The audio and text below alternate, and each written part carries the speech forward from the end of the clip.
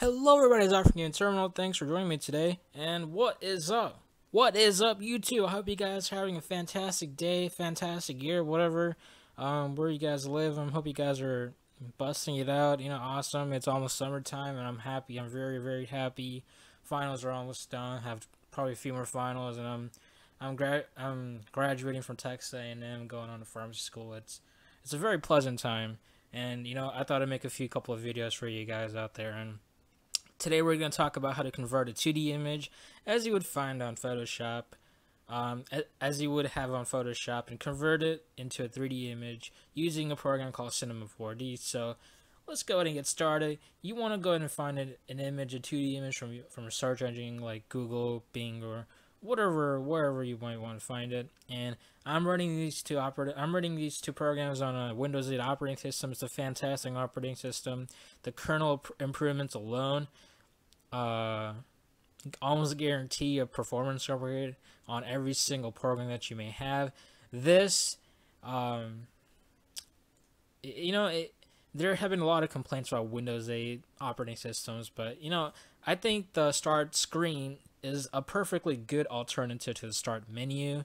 Um, I believe it really is, and if you just want this operating system for the kernel improvements alone, you can almost go ahead and download Classic Shell. I mean, right here, it's a free program. It's a fantastic program. It's free. I mean, you have a bunch of options. You can have an XP layout, Metro layout, or Windows 7 style. And I'll get down to that in a separate video I'll upload next week.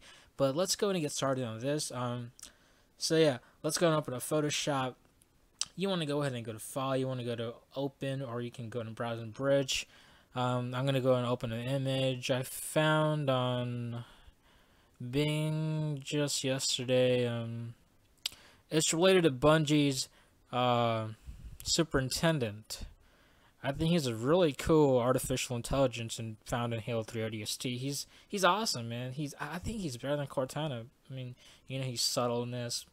But yeah, here we go. Let's go and open that up. So what we're gonna do is we're gonna take this, we're gonna convert it into a 3D image in Cinema 4D right here. But yeah, so you can see right here my background. It's listed as a background. It's locked. So you want to go and double click that. And you want to just go ahead and click OK. And if you're still having trouble unlocking that or whatever it may be, you want to go ahead and go to oops, wrong thing. You want to go ahead and go to Layer. Not layer. You want to go ahead and go to image mode, and you want to switch that to RGB color right here. If it's index color, that's not going to allow you to unlock it. So you want to go ahead and switch to RGB color, and that should make it perfectly alright. Now you want to go and take the pen tool right here, and you want to go ahead and just outline whatever you want to be converted into a 3D image. Alright, so first I'm going to go ahead and start with the box right here. Like I can do the circle if I wanted to, but the curving, it takes a lot of precision and like accuracy. It takes a lot of time. So just for video's sake, for simplicity, I'm gonna go ahead and just make a square. All right, so I'm gonna take this. Just click the pen tool in whatever areas you want to outline. Just like that.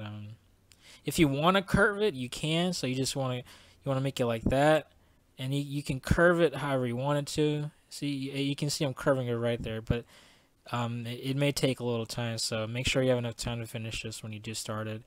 But for right now, I'm just going to go ahead and make it an easy, simple box. Like that. I'm going to go into that. I'll make it curve here so it'll be consistent with this side. There we go. See, as you can see, this takes a lot of time, and you want to just line it up and connect the dots. See, now we got that general area on the outside, and you want to work on the eyes. So let's see, connect it there. I hope you guys aren't bored of me yet, but this does take a little bit of my time, so please be patient with me. Oops, my bad. I'm just going to undo that.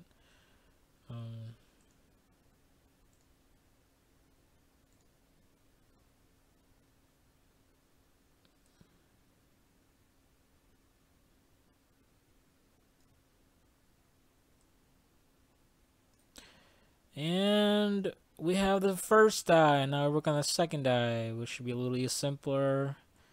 It's pretty much the same process. Just make sure you get the eyes right, the curvature right, and voila. Yeah, this eye's a little messed up, but you know, just whatever. And once you got this down, you want to go ahead and go to File. You want to go to Export. You want to export this as Paths to Illustrator right here. You want to click OK. And make sure this path is set to WorkPath, not anything else. It should, by default, it should be on WorkPath, so it should be fine. So click OK, and just save it in a place where you can easily find it. I'm gonna save it in my pictures library, and it should be saved as an AFI file. And I'm just gonna go and X that out because I don't need that anymore, and you won't need it anymore either unless you want to make some updates to it. But for right now, I'm just gonna go and X that out. So increase the speed on this in a 40 quite a bit. You want to go to File, Open, and you want to go ahead and go to the place where you saved it. So I saved it here, right? So this is my original image file. This is my AFI file, which I've edited in Photoshop. It's outlined with a pen, so you want to double click that. And make sure this is set on the scale that you want it to. I have it in 1 centimeter. You can go ahead and change that to anything you want. And by default, it should be unconnected spindles checked. Just click OK. And well, there you have it. Yeah, it's really simple. I mean, just I didn't do too much of it, so because I was afraid I'd run off longer than I wanted to. So once you have that, you want to go to here. You want to go ahead and do extrude NURBS, and you want to drag your picture file, AFI file, down to the extrude, and see it's quite 3D actually. Just I think it needs a little bit thickening, so you want to go ahead and click on the extrude. You want to go down to coordinate or object. You want this right here and moving it. This is the part where it increases the thickness. So I'm gonna just put a default to about 55, and I think that looks pretty good. No, let's go ahead and do that a little more. 70, lucky number. And if you want to fill it cap, it'll be a little more fancier. See, it adds a little 3D tidbit on the outside of the image right there. I think it's a pretty nice effect, and you can increase it if you want to 5 centimeters or up and down or whatever, but I don't see the need to. And yeah, you can go ahead and go to cameras. You can go ahead and do axonometric. You want to go ahead and gentleman to get a better view of this 3D image. Where'd it go? It's over here. Get in the middle, baby. All right. And as you can see, it's a pretty clear 3D image. And if you want to go ahead and add some texture to it, you go ahead and create, load materials, and you can also go ahead and create your own custom materials or textures, whatever you want to do. But I have mine. I have this massive texture file that I can upload. Just list down in the comments if you want it. I'll post a link to the upload, and you can use it yourself. But it has a whole bunch of textures in it.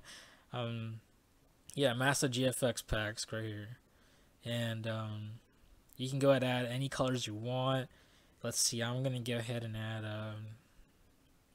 I believe it was a blue color it was an original, right? So let's go ahead and go with this nice red evil kind of color. Should look nice. Let's see how it looks. This is for the preview, so yeah, he looks pretty pissed off, pissed off piece of block right there. So you know. And you can go ahead and switch the cameras around however you want it to look, you know. Just you can mess around with this, whatever you may want to do with it. But this is like the simplest way to convert a 2D image into a 3D image in Cinema 4D from Photoshop. And you can, you know, just mess around with this. You can add lights wherever you want to, but for right now, I'm gonna leave it as that. And I hope you have learned something from this tutorial. I know there are a lot of videos out there showing the same kind of tutorial, but I want to give my own little video about it, you know, so it makes sense. And you know, if this video helped you at all, please drop a like down below. And if you want to check out more of my videos, go ahead and click that subscribe button. I'll make sure to upload more videos in the summertime. And you know, drop a comment down below if you have any questions for me, if you have any criticisms or anything. But you know, other than that, I hope you guys have a swell day, have a swell life, have a swell summer coming up. Whatever you guys are doing, have a great holiday, and I'll see you guys next week. All right, Peace out. Bye.